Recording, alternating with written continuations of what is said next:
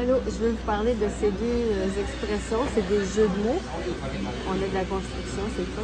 Mais avant, je vais vous montrer ça. Ça s'appelle café gourmand. Ça vient avec notre plat. Si on veut un dessert, ça c'est une option de dessert. Donc on a un café. Ça en France, c'est un café, c'est un espresso, mais eux autres ils appellent ça un café. Puis ça, c'est les 5 petits desserts. C'est juste pour goûter. Donc ça, c'est un cannelé. J'ai fait une vidéo sur les cannelés. Ça, je sais pas c'est quoi. Ça, je sais pas c'est quoi. Ça, je pense que c'est une madeleine. Puis ça, c'est peut-être la panna cotta. En tout cas. Donc ça, c'est le café gourmand.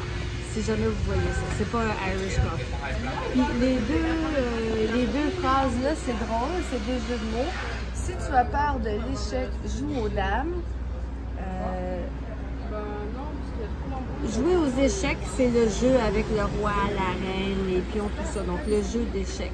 C'est compliqué, mais le jeu de dames, il y a juste des rondelles rouges et noires, c'est beaucoup plus facile. Donc, le premier sens, c'est si tu as peur de jouer aux échecs parce que c'est trop compliqué, joue aux dames. Mais en fait, si tu as peur de l'échec, c'est qu'on a peur d'avoir un échec, d'échouer. Donc, c'est juste un petit peu niaiseux. L'autre, elle est encore plus drôle. C'est en plantant qu'on devient cultivé. C'est en se plantant que l'on devient cultivé. Se planter, ça veut dire faire une erreur ou avoir un échec. Se tromper. Je peux dire je me suis plantée, ça veut dire j'ai fait une erreur, j'ai échoué. Et cultiver,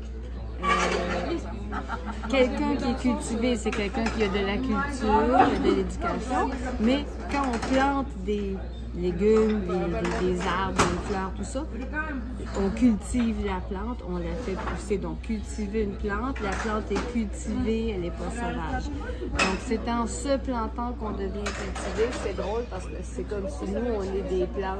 Mais c'est correct de faire des erreurs parce que c'est en faisant des erreurs qu'on devient plus intelligent.